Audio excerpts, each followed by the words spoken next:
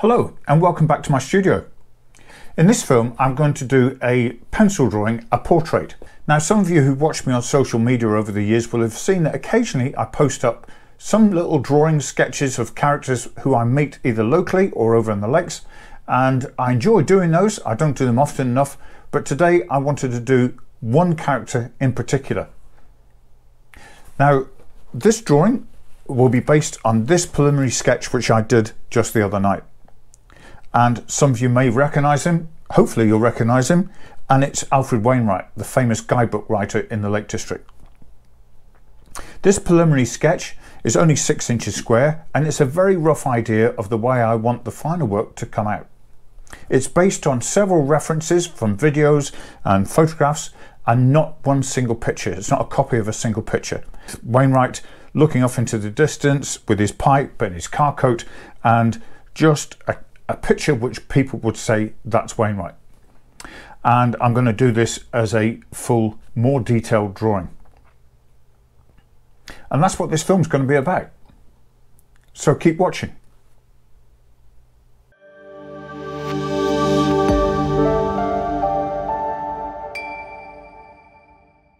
So let's get started on the drawing itself. For this I'm going to use some different pieces of equipment which I'll show you now. I'm going to do the drawing on this pad of paper. It's Canson 1557 it's called, and it's basically a heavyweight cartridge paper. It's got a little bit of tooth on it, which means it's got a little bit of texture, which means that the pencil marks won't be perfectly smooth. They'll have a little bit of roughness to them, which I think will work quite well in a picture of someone like Wainwright, who has a lot of character and roughness in his face. He didn't have the perfect complexion. So that's the paper we're going to use. Now for the drawing equipment, I'm going to use just some standard pencils. These are normal drawing pencils. You can see there are a couple of different makes, and they range from 2B, 4B to 7B. Now 2B is quite soft, it gives quite a nice dark line, but 7B is really quite rich and dark, and these will give tonal values in the drawing. I'll explain it more as I'm doing the drawing. Now I'll just explain that I am going to use the overhead camera and I'll film it in time-lapse. It'll just be too long if I film it in real time. But as the time-lapse is going through, I'll explain some of the techniques which I'm using to produce this final drawing. So let's get started.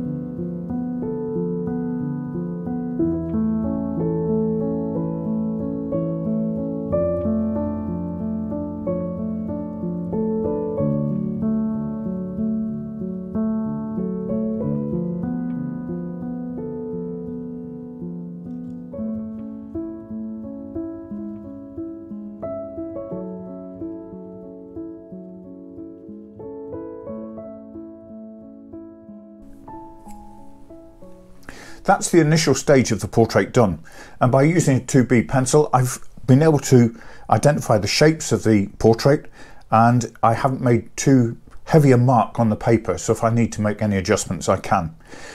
And it's a good time to stand back and have a look at see how the portrait's developing before getting too involved in it. One of the things I'm not happy with is the shape of the pipe. Compared to the initial sketch which I did here, I tried to bring the pipe over to more of the left hand side of the sitter's face to give it a bit more three-dimensional look, but it just doesn't seem to sit right. from looking at an awful lot of reference photographs of Wainwright himself, he always had his pipe in his left-hand side of his mouth. And the photographs of him sitting, the pipe hangs down a lot. It doesn't sit out straight, it hangs down a lot. You obviously hold it quite loosely in his mouth. And in the version that I've just drawn, it seems to sit up too much and it's a little bit to one side. It's a bit skew-whiff. The photographs generally show him with the pipe almost straight down in front of his mouth, but just with a little bit of an angle to the left. So I'm going to adjust that. Because I've just used a 2B pencil, it'll be quite easy to erase the pipe that I've done and redraw it so it's more in an acceptable position. It just doesn't look right at the minute. I want it to get more like the original sketch. So that's what I'm going to do now. Slight adjustment to that, and then I can work on developing the tonal values of the whole drawing.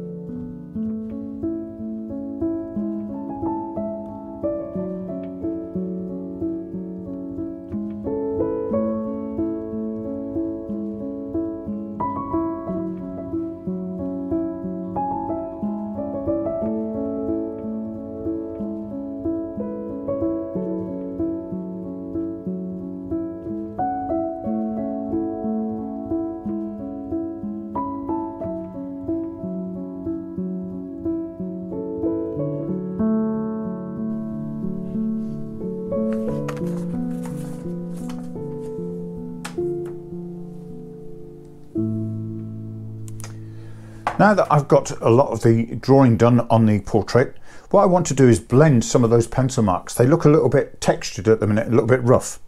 So to do that, I'm going to do some blending using these items. And they look very similar, but they're two different types of blending tools. The first two I've got here are, I'll just put that down, I've got two blending stumps. Basically they're compressed paper and they're pointed at both ends, and they come in different sizes and thicknesses, and they're generally used for blending areas of graphite or charcoal, graphite in this case, and to give a much smoother effect than what you'll get with a pencil. They're quite good. They've got a point at the one end that you can squash down a bit to flatten out and to get a little bit of detailed area, and of course the smaller one will give you a little bit more finer. The bigger one, you can actually do really quite broad strokes of graphite or charcoal on your drawing. The other small tool is what's called a tortillon. Now that's basically a strip of paper that's been rolled up, and it's got a conical point at one end, just one end on this one, and you can see that it's ridged. You can't quite see it on here, I wouldn't think, but it's ridged that goes to a point. This is used in a similar manner to a blending stump, except it's used at more of a point to go into the detail where you want to blend a much neater or smaller area of detail. So I'll get on and use those and blend some of the areas that I want to, and I can go over it again. The idea is not to press too hard and just gently blend away.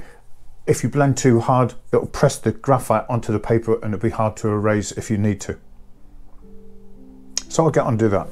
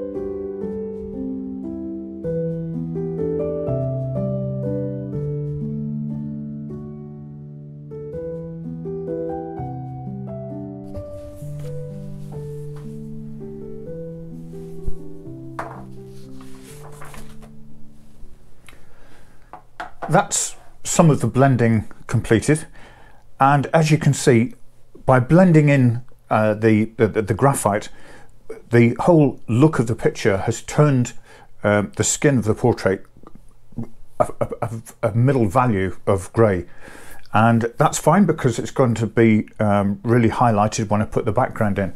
But what I have to do now is I go on and I'm going to lift some of the highlights out, and to do this it's very simple, a case of just using some erasers, and I've got a variety of erasers here. A sort of kneaded putty eraser, which is really good for sort of broad areas, and then that's malleable, so you can make it into different shapes and take out broad spaces as well as some finer detail. I've also got one of these, I think they're called plastic rubbers, but they're a harder rubber than that putty rubber, and if you cut slices off like I've done here, you'll see that you can get a little block which has got quite a nice sharp edge. That's also very good, as long as you don't rub too hard, for taking out broader areas, but also with that sharp edge you can take out straight lines very neatly, but it works best if you're doing a straight line edge. And these other two are basically eraser pens, one's thicker than the other, and they're very like a normal sort of like a felt tip pen, but instead of having ink in the middle, it's got an eraser. And this smaller one, which is a Tombow, is really good for getting fine details and lifting out fine details like hairs and things like that, whereas this one will cover a wider area. So I'm going to lift out some of the highlights and we'll see where we go from there.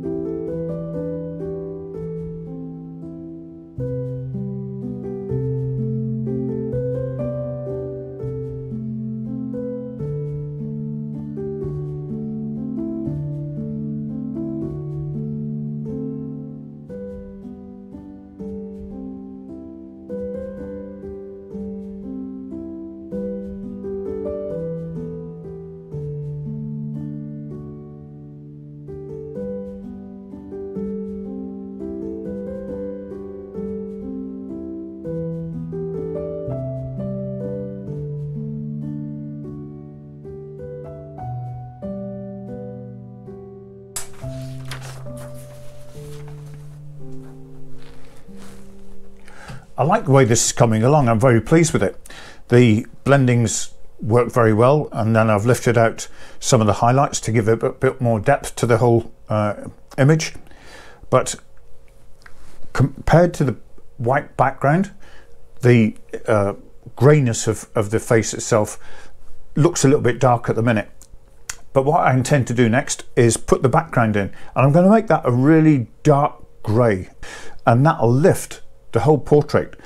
And the bonus to that is that Wainwright having basically white hair, so I need that contrast, and that contrast will come from the grey of the background and the white of his hair, and that should lift the whole of his face right out. And that's the stage I'm on with now.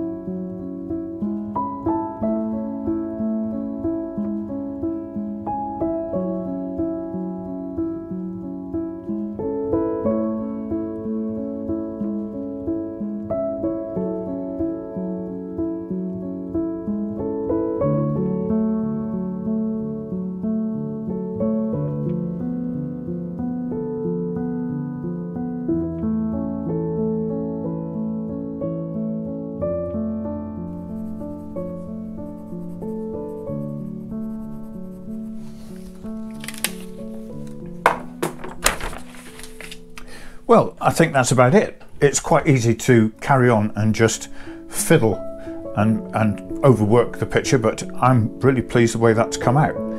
The effect is realistic without being the hyper realism that you see in some pencil drawings. I still want it to look like a drawing and not a photograph. And I think that's brought out the character of Wainwright quite well. I like the look he has on his face, where he's looking off into the distance. He's not looking directly at you. He's got the pipe, his wavy hair, and his car coat that he always seemed to wear. And I think that really sums up Wainwright quite well. So what I'm going to do now is I'm going to go up to the workshop. I'll make a frame, and then I'll come back and I'll show you the picture when it's all done and in its frame. Well, I've been up to the workshop and I've put a frame around the drawing. I've kept it a very simple black frame with a double mount, and this is it. This is the drawing in its frame, ready to hang on the wall. And I'm really pleased with it. Now, I don't usually do drawings like this, but I intend to do some more drawings in the future, graphite drawings, not of portraits as such, but of different subjects. So if you've enjoyed watching this film, do give me a like. That's dead simple to do. Just click the like button. And even better, if you want to see what I'm doing in the future, whether it's my artwork or my fell walking and things like that, then why not click the subscribe button? It's much appreciated. And I thank you for watching. See you next time.